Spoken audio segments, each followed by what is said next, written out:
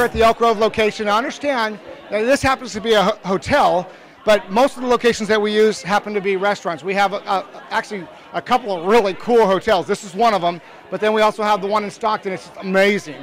But anyways, here we are. There's a whole group of people that are here doing one-on-ones prior and after the events. So some restaurants don't allow you to actually meet before because they don't open their doors until 11 o'clock sharp, so people can't really do the one-on-ones until afterwards. So you might have to pick a different location to do your one-on-ones if you want to meet earlier than 11, or if you don't want to meet on the same day as you have your events. So anyways, what I want to do is I just want to give you a chance to hear from someone. Let's walk over here. This is what's really cool about this. I want you, Sharon, I want you to tell them just real briefly why you like doing one-on-ones. I love one-on-ones because I get to know the real person, find out what they're all about, what they love to do, their families, and just really where they are, why they love being here, and getting to know them a little bit more. And we do a turnaround, and then they find out about me. I personally enjoy doing one-on-ones because it allows me to get to know people like Billy and then understand what Billy is doing and his contribution to society. And then with my own skills and ability and with his product, I'm able to go out and help hundreds and hundreds and hundreds of people step to the other side of health. Billy is a phenomenal guy. He has a phenomenal product. But the one-on-one gives me the ability and the platform to get to know you, like you, and then trust you, Billy.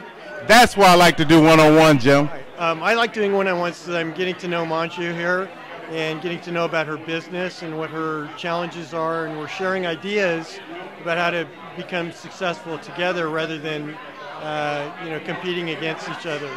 It's a very tough and competitive business environment now, and it's important to get to know people and understand what their dreams and hopes are rather than just pitching your business to them. So we're just sitting down here and we're just getting to know each other and finding out what she's doing. She's from Woodland and she's come all the way out here today, and we're getting to know each other. I just love one-on-ones, and my first time with Juanisha, it was so much fun. I just really enjoyed it.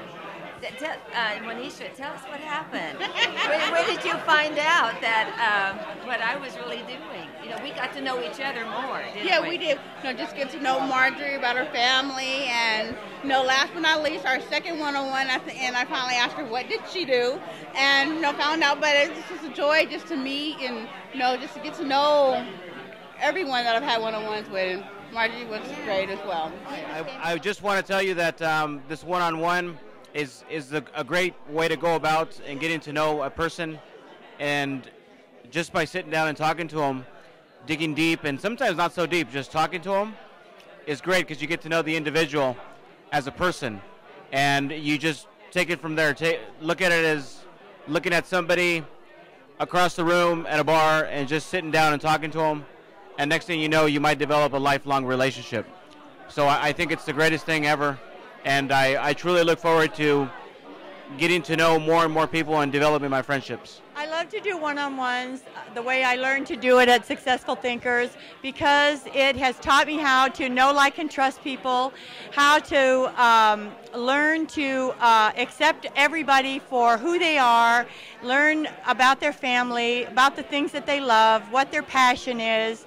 It just expands my life to gather up so many wonderful personalities and so many wonderful people that are like-minded. A lot of people are confused when they hear about what is a one-on-one and what's the purpose of it. We talk about know, like, and trust. The bottom line is, if you're going to do business, I don't care whether you're a realtor, a web designer, social media expert, you're in a networking industry, whatever it is that you do, in order to do business with somebody, you want to get referrals, you need to know, people need to know you to trust you enough to want to refer you or do business with you. But with Successful Thinkers, there's 5 components that come out of it, out of doing one-on-ones. Number 1, you might get a client or a customer, depending on the type of industry you're in. You might get somebody that is so excited about your product and service, even if they purchased it, they want to refer it, or if they didn't purchase it, they still want to refer you because they know what you do now. Number 3, they might just want to be a partner of yours in the business endeavor that you're a part of. Number 4, which is really exciting for me, is they might want to become a part of your support team that helps encourage you to keep you motivated to stay true and focused on your goals.